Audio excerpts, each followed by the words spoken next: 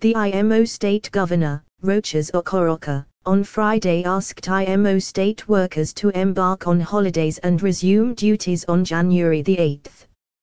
Mr. Okorocha's press secretary, Samaumi Odu, however, said workers on essential duties were exempted from the 18-day holiday.